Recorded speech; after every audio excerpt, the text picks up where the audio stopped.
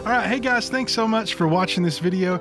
I'm really excited to jump in here and show you this week's tutorial. I hope you enjoyed last week. On that one, if you've not watched it, you can go back and watch it here. And what that does is it shows you how I run tracks. Very simple, super easy to do.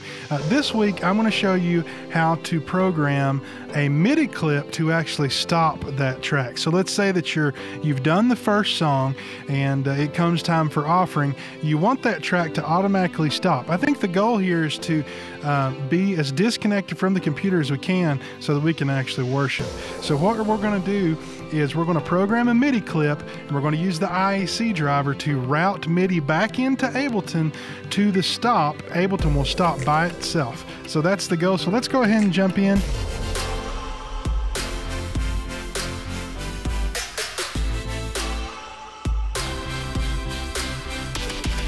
Okay, so let's open up Ableton. Here we go. This is Ableton. So what I'm going to do, you should be able to hear this if I play.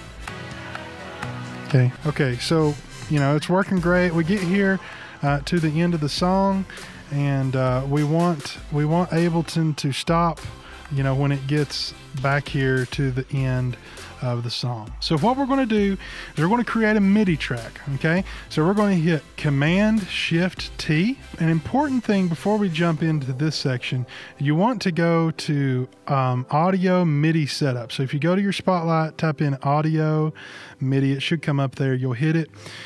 And from here, you want to hit the window button to bring up your MIDI studio. And there should be something here that's called the IAC driver. What you want to do is you want to click that. You want to make sure that bus 1 is on and that devices online is checked. If you don't have the bus showing up here, you can always come here and hit the plus button and it'll come up. So we want that to be on bus 1. Now, also, if we go back to Ableton, we're going to jump in here and go to Preferences, and under our MIDI section here, the IAC driver should be showing up. For input, you want to make sure that on is selected. For output, you want to make sure that on for track is selected. And I should have said input remote is on. A little MIDI section, okay? I'm just going to drag this back so it stops. We'll make it stop right at the end. Okay, so now what we're going to do is we're just going to go here and pick a note. Doesn't matter what note, we're just going to pick one. So here we go, F0. We're going to drag it out just so we can see. It doesn't have to be long, it can be super short. Okay, let's make this smaller. Okay, and I'm going to label this stop. And when I think stop, I always think red, so I'm just going to change the color to red. I should have already done that, but that's okay. We'll change it here. Okay, so here we have our MIDI track. Now, I tried to do this, and forever I had a problem. It would not work, and I was like, what in the world is going on? So there's a particular order that you have to do this. It's very important that you do this in this order. So you're going to go up here, and you're going to hit the MIDI tab. Anything that shows up in this purple color, you can now map for your MIDI, okay? So what we're going to do, first of all, I want to disable that. We're going to make the output here be the IAC driver. All right? So now we're going to hit the MIDI button. What should happen is I'm going to play the song, and as it's playing, I'm going to hit stop, and then the MIDI note that we programmed in will then be programmed to the stop. So I'm going to hit MIDI. I'm going to come back here and play a little bit.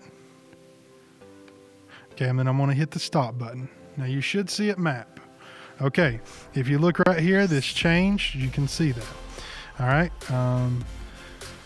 We can see that we programmed that to F0. It's to the stop. So now what should happen when we undo that, undo the MIDI, we should be playing along and the track should stop. Let's test it out. We're playing here, working great. Now it should automatically stop. And it did. So I hope you enjoyed this video. Be sure to click like and subscribe. Leave me a comment on here if this is helpful.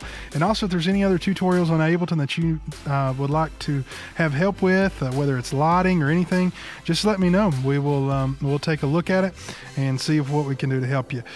So this is a simple just showing how to stop. There's tons of things you can do with the IAC driver. And so it's really helpful. I will say the only thing here, this is not available on Windows. There's some third-party plugins that act like the IAC driver, but the IAC driver is specific to Mac.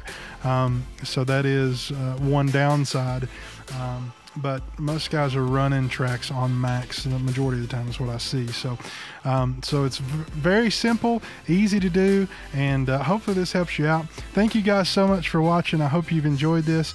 Please subscribe, it helps me out and lets me know if you like these videos. So thanks, have a great day, God bless.